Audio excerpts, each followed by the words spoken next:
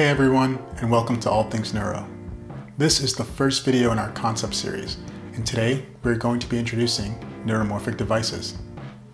For those of you who are new to neuroscience or engineering, or have never heard the term neuromorphics, don't despair. I've provided additional resources in the description below to cover terminology and other material that are important, but are not the focus of this video. So, what are they? Neuromorphic and other biomorphic devices are designed using elements found in or inspired by nature. Neuromorphic devices specifically gain their inspiration from the study of neurons or the nervous system as a whole. The properties we learn about are then implemented by devices that mimic those observed properties. Neurons are one of the fundamental elements that comprise our nervous system. They are responsible for nearly every behavior we have, from how we move and sense the world around us, to how we store memories and develop language, and even dream. However, it would take nearly 60 years after their discovery in the 1880s for another major milestone to be reached: the development of a mathematical model describing how they operate. So, how do they operate?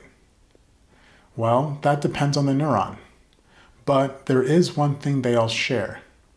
The voltage across the surface of neurons changes in response to stimuli.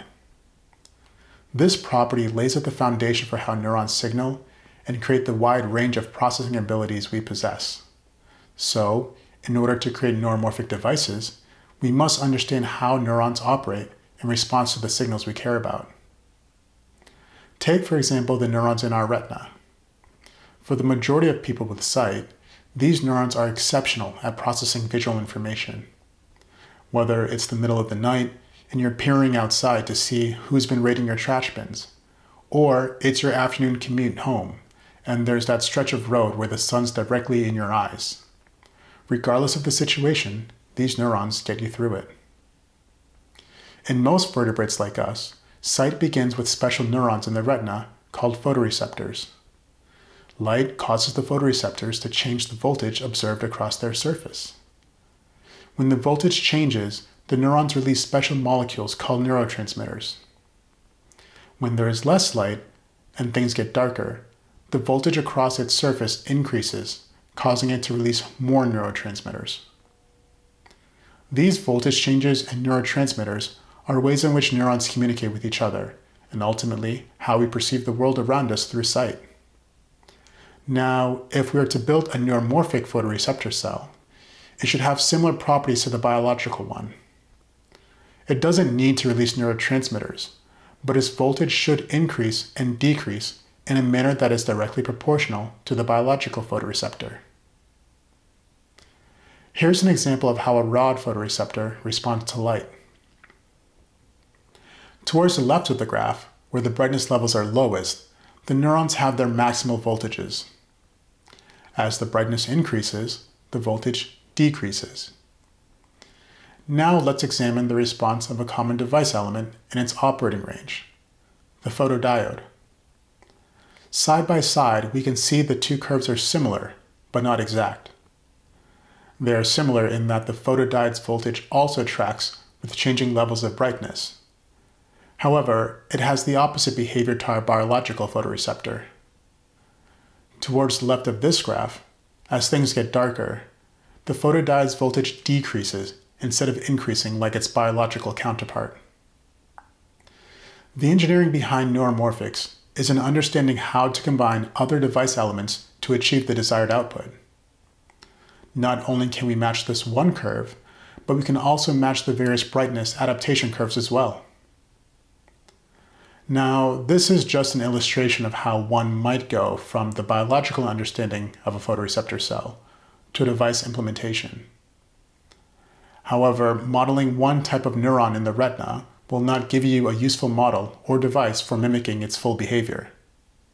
To create a useful neuromorphic retina device, our knowledge must expand to include the 4 additional classes of cells found in animal retina. These are bipolar, horizontal, amacrine, and ganglion cells, the last type being the outputs of the retina. And for each cell type, we must understand what it contributes to the overall output of signals leaving the retina. Ultimately, that's what we care about when making a device to mimic its function. Now, here's a schematic of a complete neuromorphic vision sensor. As you can see, it contains more than just the photoreceptor cells in its implementation, but it doesn't contain amacrine cells. There are many reasons why neuromorphic devices do not model biological designs one-to-one. A big reason for this is the separation of function from form, a topic we'll address later in the series. Other reasons include limitations in the way we can physically build devices, and sometimes we just simply don't know enough about certain neurons or their connections. But nevertheless, incredible devices are still being built. Current research in neuromorphic engineering spreads across several properties observed in biology, not just retinas. This includes properties of brains and their ability to process sparse and distributed inputs into the wide range of conscious and subconscious functions we perform. Other sensory systems like hearing and smell, and their amazing ability to always sense, but signal in a very efficient and robust manner. And motor systems, and their ability to effortlessly plan and execute complex movements in an ever-changing environment. This list is by no means exhaustive, but it does represent some key areas of past and present research in the field. Scientists and engineers are currently building neuromorphic devices in all these areas, and it's our understanding of neurons and our ability to create these models that allows the field to progress.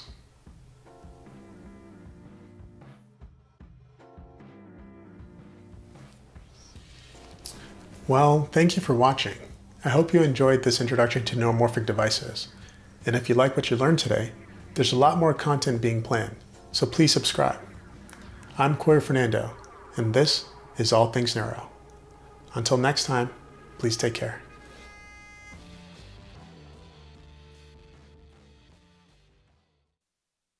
Yeah!